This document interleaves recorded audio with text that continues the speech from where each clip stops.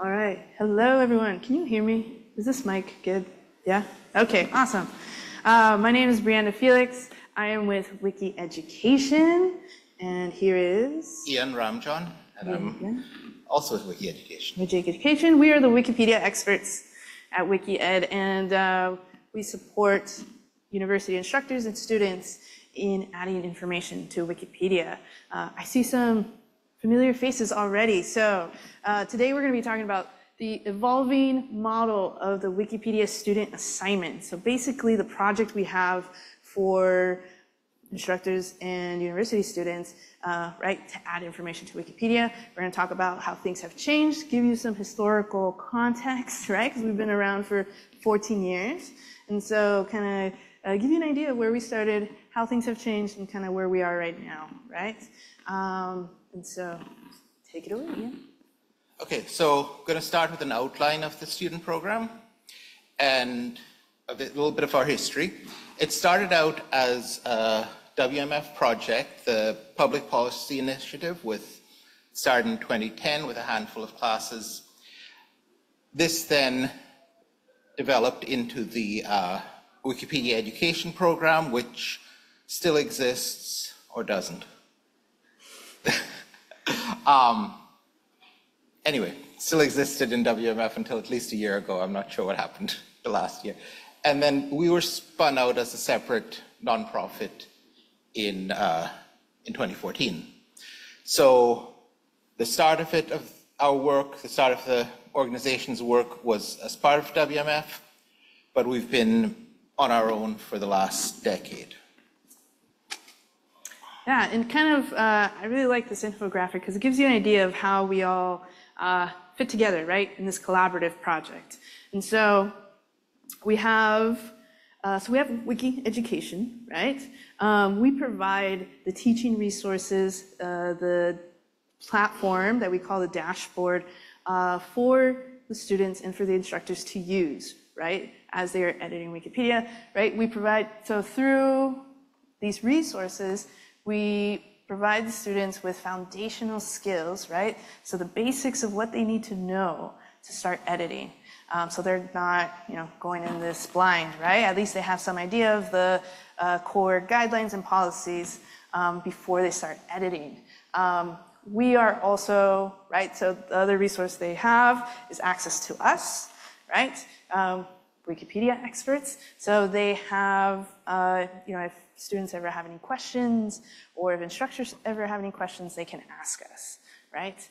And then in this collaboration, right, the instructors, we don't expect the instructors to be the Wikipedia experts, right? A lot of our university instructors haven't edited Wikipedia before.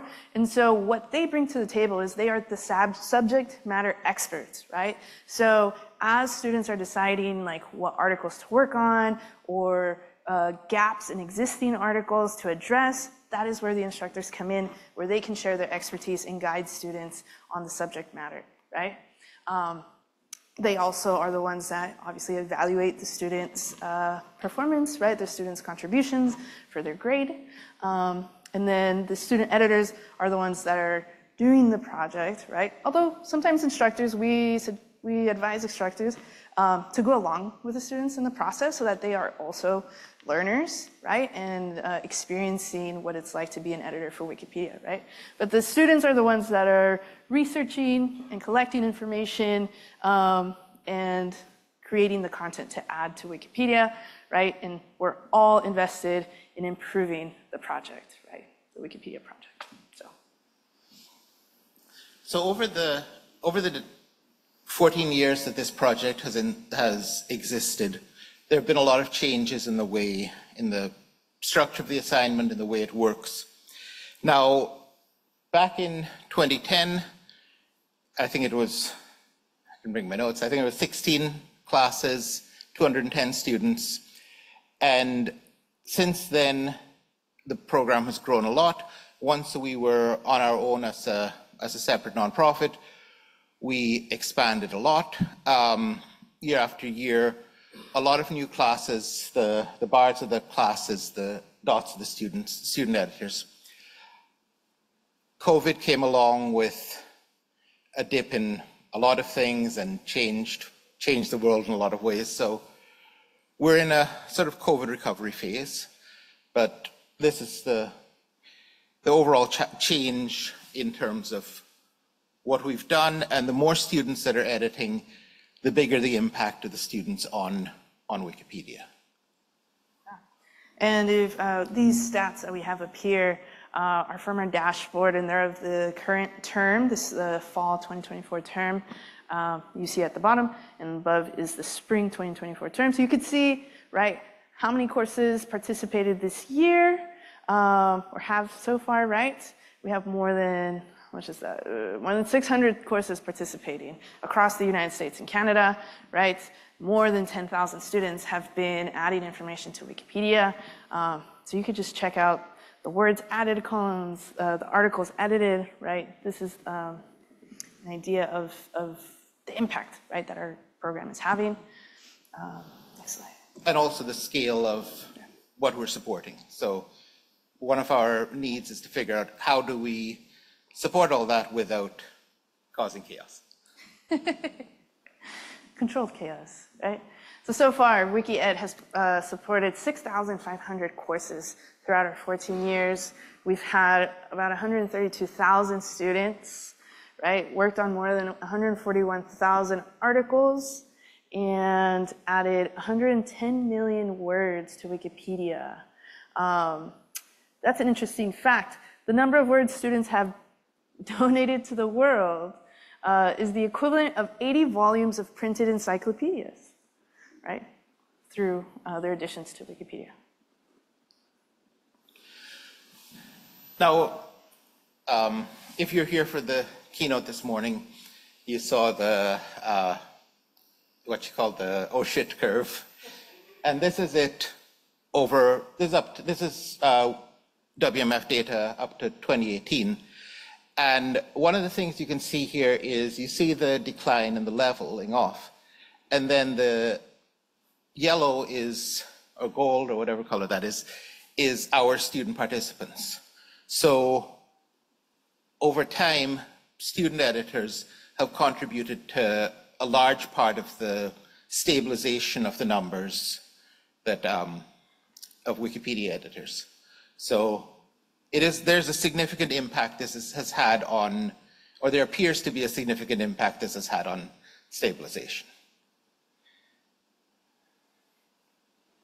One of the important things, apart from just numbers, apart from the potential expertise they bring as working under the guidance of subject matter experts, is the fact that Wikipedia has always had a demographic problem in terms of gender balance.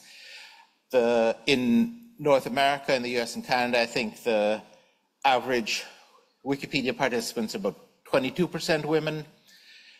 Ours are 70% women and non-binary and other. So, demographically, this enriches the body of contributors, adds a lot of perspectives, a lot of topics of interest that might never have gotten added otherwise. And in addition, our population is much more reflective of, this is for the US, of the racial and ethnic demography of the US, while Wikipedia's contributors as a whole are badly underrepresented among Black or African American, Hispanic or Latino, Latina, Latinx, overrepresenting white students, white contributors. Ours are more balanced, perhaps overrepresenting Asian Americans, but better than 1% African American. All right. So the Wiki expert. Yes, the history of the Wiki expert role. So one of the big parts of supporting large numbers of students isn't just having resources, it's having people who know Wikipedia. I'm happy to wear my 20-year ribbon. But the idea, so the original idea was to recruit volunteer ambassadors. Some of these were campus ambassadors, some of these were online ambassadors, and train them, and they would come into classes or they would Zoom into classes and provide the training, provide the knowledge about Wikipedia. One of the challenges with this is, as the program got bigger, there was, you couldn't necessarily match a volunteer with a professor in a given class or region. And there was less standardization. I mean, every Wikipedian has a different opinion of how to do things right.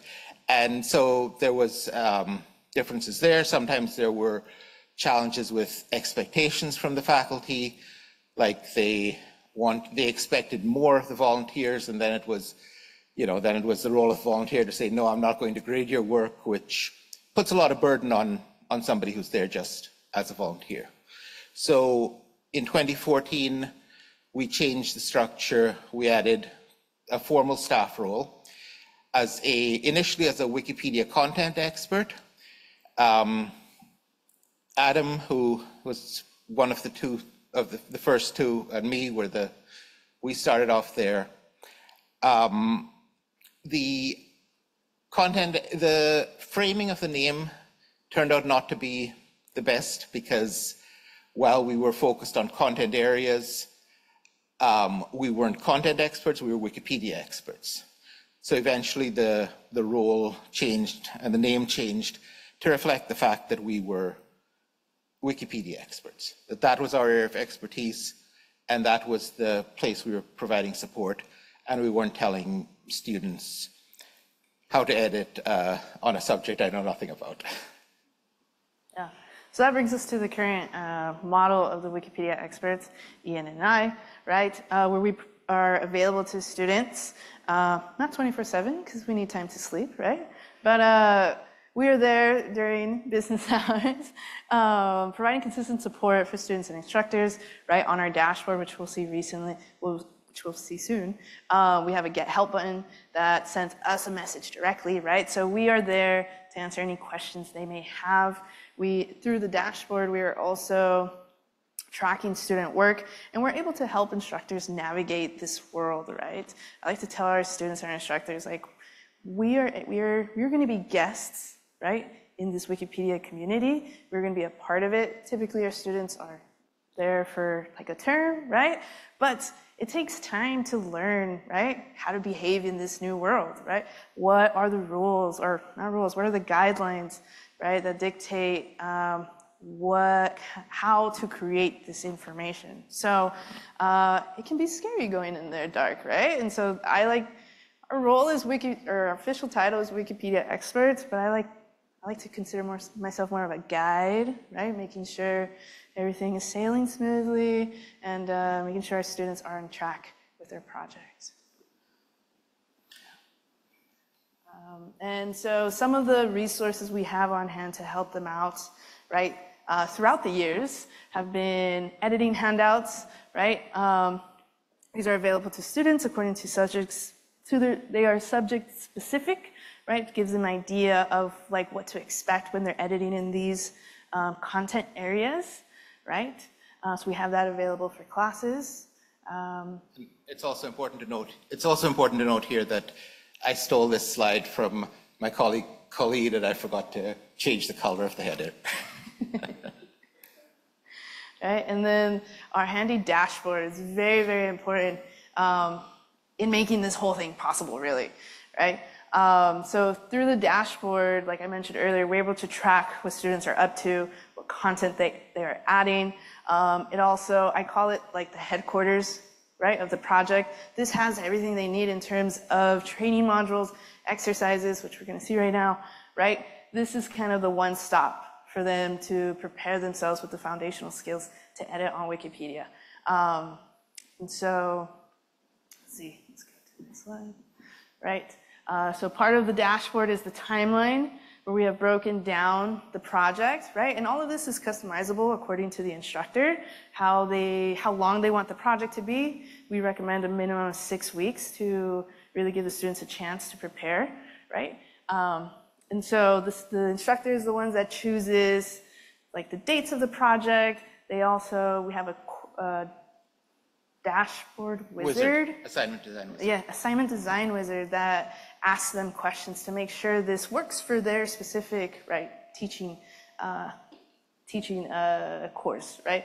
And so this is fantastic, right?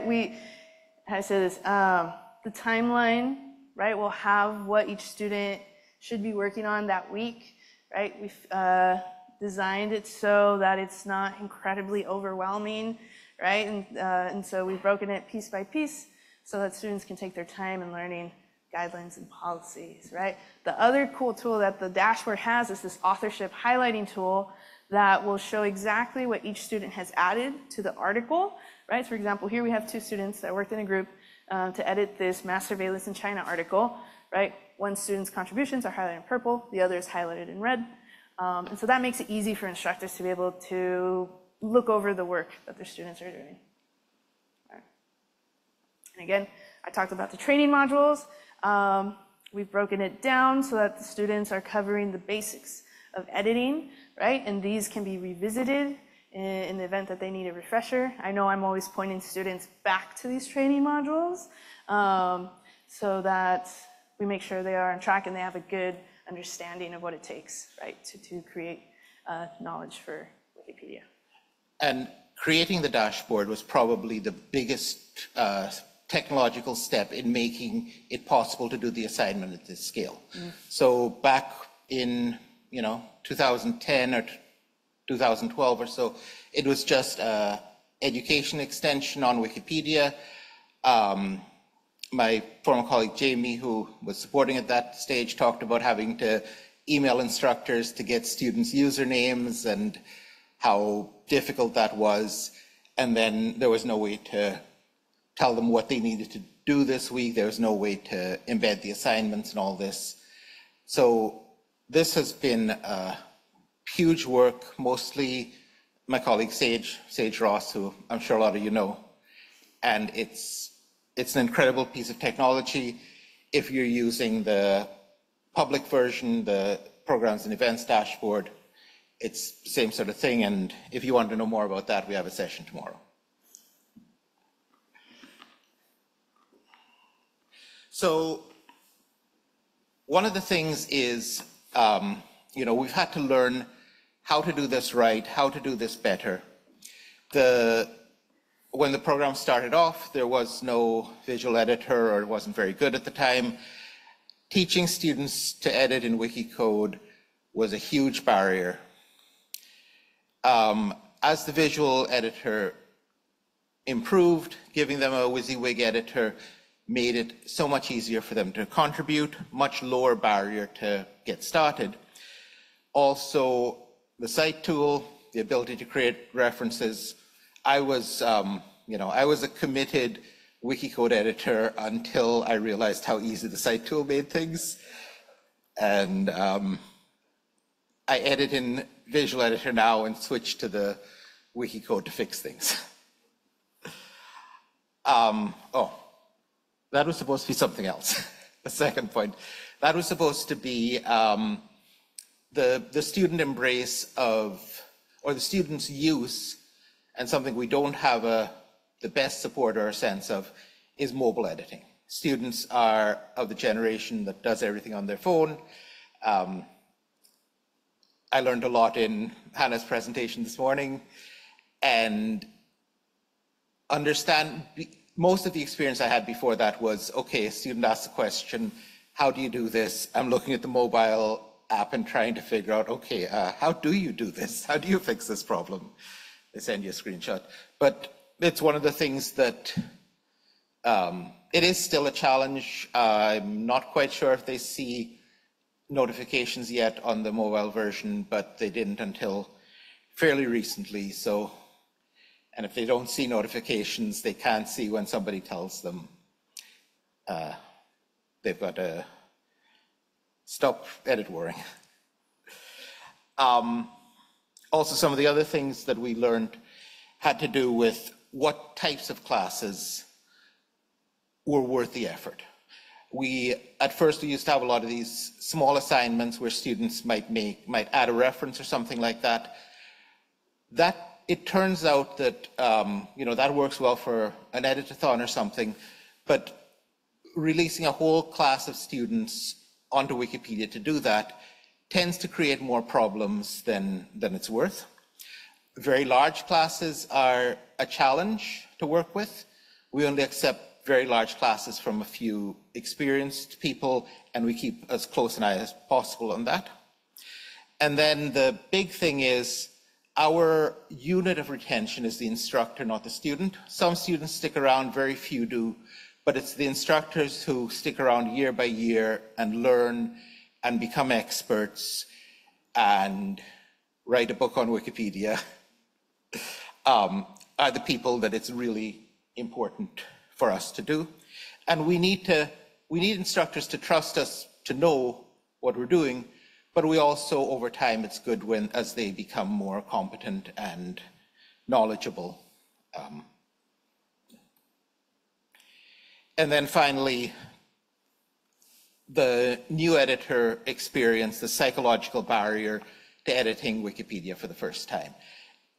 It's nice that they can draft in sandboxes where they can make mistakes, but the more time they spend in sandboxes, the harder it is for them to make even a simple edit on Wikipedia.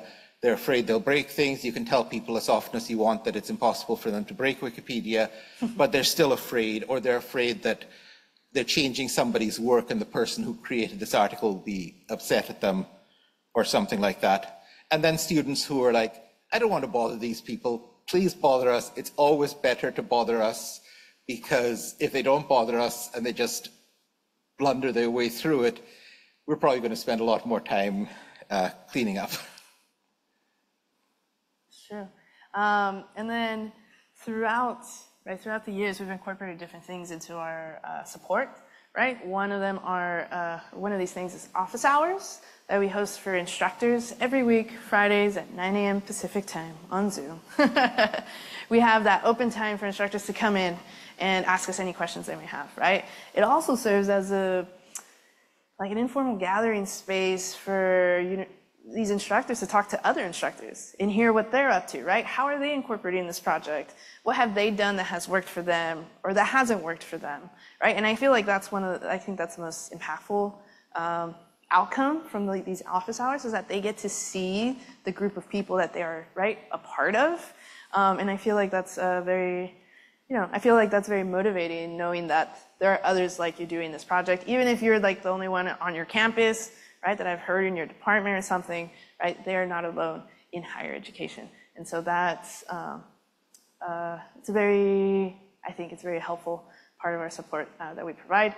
We also have these quarterly workshops where we talk about the different parts of the project, right? We introduce the project, we go over the dashboard, and I suggest that they follow along and click with me as I'm showing the different tabs and stuff. Also, we have a workshop on developing a bibliography, right, which is the bread and butter of this project. I think LT said that earlier, right? And so we have been, improving, I think, our support for our instructors so that they know more about Wikipedia and just are gaining more skills as they continue to do this project, and hopefully feel more confident, right? Because we were saying, or what we said before, one of the most important factors in our retention is when the instructor is excited, right? If the instructor is excited about this project, then their students get excited about this project and tend to do a lot better work, right? And just tend to pay more attention and feel more invested in what they're doing. And so that's really why we have these resources for our instructors. And I think since we're down to a minute, I'll just jump through the last bit. Basically, we can't do our job without the community. If you don't believe that, look at the archives of the Education Notice Board and see how things started off. It's a scary place. And then finally, the importance of content. This is impact visualizer tool that Sage is working on. In a couple subject areas, the dark purple is other editors, the light purple is the impact of student editors, either across a large area that a class works on, or a more focused thing on, in this case, African American contributors to the Manhattan Project. And with that, we could perhaps take any questions if the next people want to set up. Yeah. Any questions? Yeah. Great presentation, and thank you guys so much for your work with Wiki Ed. As a writing instructor who's used Wiki Education for a long time, I'm starting to get a lot more student prose that's generated by large language models. And I'm just wondering if you guys are encountering that for better or for worse. As you're reviewing student work in Wikipedia, are you starting to notice some of that type of content, and like what are the ramifications? Is it maybe an improvement in some cases, or is it disastrous in other cases? I'm just interested in hearing about that. Well, if it is an improvement, we're not going to notice it. But I have seen a lot of very promotional writing that, if you look at, this looks very much like an LLM, sometimes with hallucinated references and so on, because they're drawing from Wikipedia. If you're writing a Wikipedia article about it, there probably isn't a good knowledge base to train the model on. So that is part of a problem. One of the things that I'm interested in to work more with, to perhaps get around that, is to shift them more towards, at least the ones who aren't creating new articles, to shift them more towards making smaller contributions, so that they're, it's not the big dump of a LLM bit of writing, but it is a challenge. Liana has a session tomorrow, or Sunday. I'm not sure. Sunday, I think, on Wikipedia and AI. It is, it's a problem. I might not be as optimistic as Mariana this morning, but yeah, it's the problem that Wikipedia and all knowledge online has to deal with, and for me, AI can't crash and burn fast enough. I'd like to add something to this, because how do I say this? I feel like we're kind of ready for this. Like, one thing that I haven't seen like a crash and burn, right, from the introduction of AI, because we emphasize that bibliography piece, right, where we ask the students to compile a list of their sources, and we ask them to evaluate each source, right, number one. So if our instructors, and we really emphasize this, right, it's like, have their students do this, because then you know whether they are using legitimate sources or if they're just going to ChatGPT and creating fake ones, right? And so if they are able to follow those steps and really engage with that first step, I feel like that kind of sets them up to make sure that their students are actually doing the work, right? And engaging with the material, which is a really good part about this project, I think, right? Because if they are using that, right? If they are going and researching, collecting sources, and then they type up their draft or whatever, they use ChatGPT to like fix up the language, right? Then that's kind of a win in some ways, right? Obviously, it takes skills, right, to use any LLM model in a productive way. But I feel like that part about our project is it's a good safeguard against AI. Optimist, pessimist. I think we're out of time, so. Or okay. Okay. Last question. I was an instructor for the project last year. It was wonderful, but I would like to make a pitch. For my students, we wrote new articles, and the community was great in helping us edit those. And if we could get volunteer Wikipedians to help edit and watch what people are doing, that would be fantastic. But it is a wonderful project. Thank you.